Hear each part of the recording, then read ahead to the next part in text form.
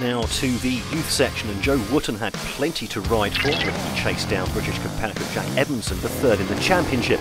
Third on Saturday, a good start on his Husqvarna, with Evanson down in seventh. Game on.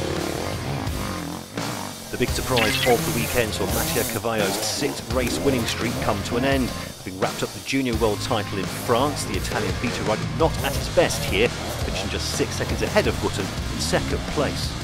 Will Ruprecht arrived in Germany hoping to secure a factory ride for 2019 and may well have done exactly that, given an opportunity by the Johansson Yamaha team of becoming the first rider to win their debut event as a wildcard since Jeremy Joly.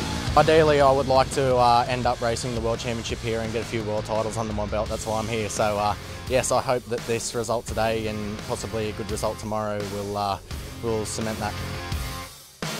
In the youth section, with the title already decided, Hamish MacDonald was looking to secure second in the championship. The Kiwi Sherco rider doing exactly that with a pair of second place finishes and will fancy his chances of going one better in 2019. But Rui Barbosa was a deserved and dominant champion for Husqvarna, winning 7 of 11 races capped by a lovely pair in Germany.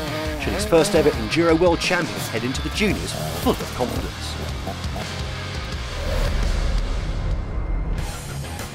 The second day in the junior ranks saw Davide Sorreca return to form. The Italian third here, his best result since Estonia, but some recent poor results when finished down in 6th in the championship table.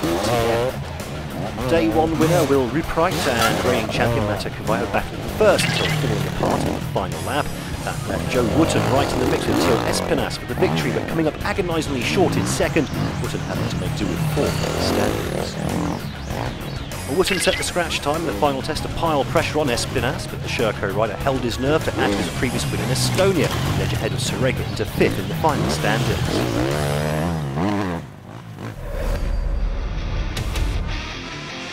The Women's Cup also on the line in Germany, this their only race of the season. Pre-race favourite and 3-time runner-up Jane Daniels sitting in second place on the Saturday before a crash on the 5th test of the day saw the British Husqvarna rider have to retire from the race with a broken collarbone.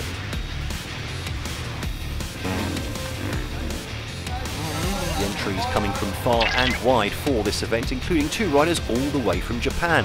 Nami Matsuda and Seiko Sugawara certainly up for the challenge, but unfortunately neither were able to get all the way to the finish line. With Daniels out of the equation, double motocross world champion Livia Lancelot of France fancied her chances of a crossover win for Honda, but was blown out of the water by our new women's champion. Sana Kakkanen was already in a near 1 minute lead before Daniels' retirement, winning the opening day by 2.5 minutes, and despite a few wobbles on day 2, held on to complete the double for KTM.